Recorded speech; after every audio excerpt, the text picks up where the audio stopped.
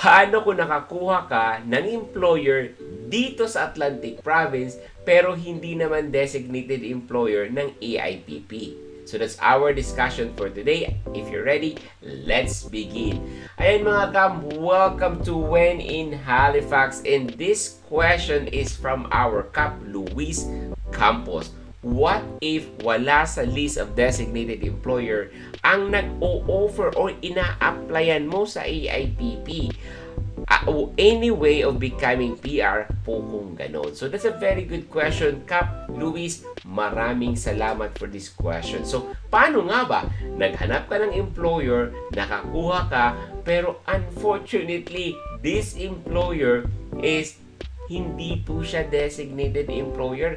Yung nakuha mong employer ay hindi po designated employer. So ano po ang dapat gawin? At ano, meron pang chance makapunta dito at mag-immigrate dito sa Canada?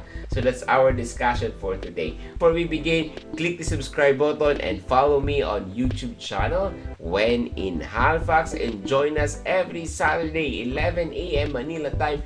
We have a Q&A live streaming kasama si Miss Mel of Adjok International. Ayan. So let's begin. Kung makakuha ka po ng employer, hindi lang po AIPP ang programang nandito sa Nova Scotia or sa other provinces. Marami pong different pathway. Nandyan na po ang express entry, nandyan po ang provincial nominee, nandyan po ang student visa, nandyan po ang AIPP. Ang provincial nominee, marami na pong different types. Meron pong work permit. So, ibig sabihin, what I mean po mga Kap, ay AIPP is isa lamang po sa mga programang pwede mong gamitin para makapunta ka dito sa Canada. I still remember na sinasabi nga natin, paulit-ulit natin sinasabi sa ating live streaming kasama si Miss Mel that there are 80 plus different program all throughout Canada. So, ibig sabihin mga Kap, kung nakakuha ka po ng employer dito sa Atlantic Provinces pero hindi po siya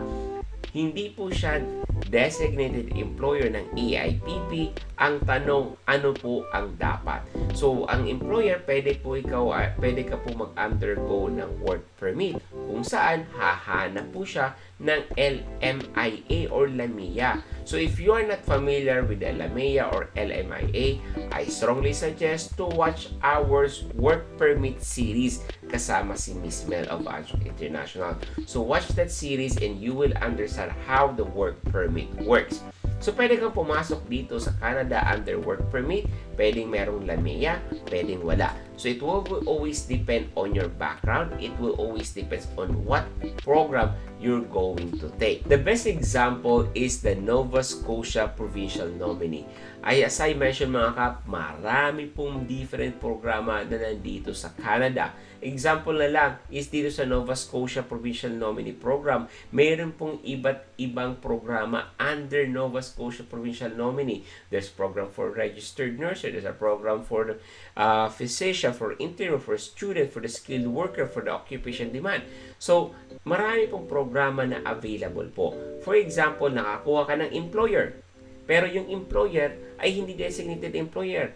Baka pwede po siya sa ibang programa, like for example, dito sa skilled program, dito sa occupation demand.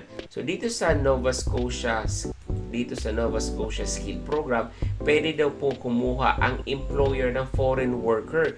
Ang sabi dito sa programa na to, dapat daw merong full-time permanent job offer from a Nova Scotia employer. Malay mo, Luis, yung employer mo ay taga Nova Scotia. So, pwede siya dito sa skilled worker. Or pwede naman dito sa occupation demand. Ano yung occupation demand? The occupation demand says, have a full-time permanent job offer from Nova Scotia employer, either NOC 3413. Ano ba yung 3413? Nurses Aid, Orderly Patient Service Associate, or NOC 7511, Transport Truck Driver. So, this is the best example na nakakuha ka ng employer, pero si employer mo ay hindi naman AIPP Designated Employer. Ano ang dapat mong gawin? Try to explore different programs. Pwedeng work permit, pwedeng provisional nominee, pwedeng express entry. So, maraming programa, maraming option. My best advice for you, Luis, is try to ask for professional advice. That's my best advice for you because meron ka ng asset. Meron ka ng employer na willing to support you, willing to help you to immigrate and work here in Canada. Meron ka ng malaking asset. Ang tanong na lang, anong programa? I strongly suggest if you experience the same scenario, meron ka nakuhang employer pero hindi mo alam kung saan ka pupunta at anong programang kukunin mo, I strongly suggest to connect with Miss Mel of Adjunct International. Message them on Facebook, Adjunct International. Message them and ask them, Miss Mel, meron pa akong employer, I don't know what the program, can you help me? And I think that's the best way to do para po maplansya at ma-layout na sa'yo kung ano mga programa ang pwede. Bakit po kailangan i-plansya? Number one kasi na kailangan mo is employer. Pero every provinces, merong iba't ibang programa. Every job background or job experience, may mga programa pong required. So for me, I strongly suggest sa inyo, meron ka ng employer, eto na yung magandang asset mo, ask for professional advice. I would recommend Miss Mel of Adjunct International. And of course, if you have more questions about this, feel free to join us every Saturday 11 a.m. Manila time, and we have a Q&A kasama si Miss Mel.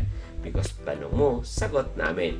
So that's my question. That's my advice for you, Luis. If you watch this, please comment it below. If you find it helpful, mga kap, please hit the subscribe button and follow me on my YouTube channel. Click the notification button and see you here in Canada.